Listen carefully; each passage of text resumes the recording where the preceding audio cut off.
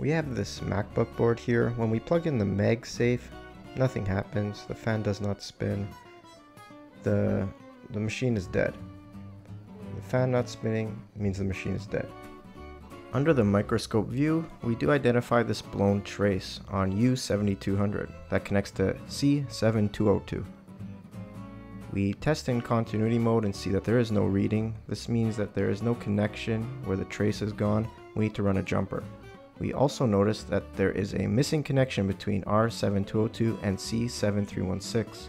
So we need to run an additional jumper. You guys ready?